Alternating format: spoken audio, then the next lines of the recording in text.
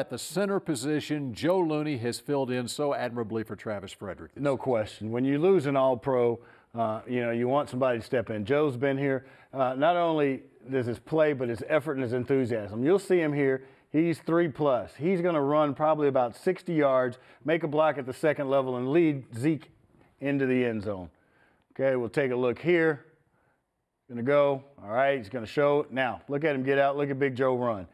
Gets a guy. Now he's leading, and he gets somebody to allow Zeke to get into the end zone.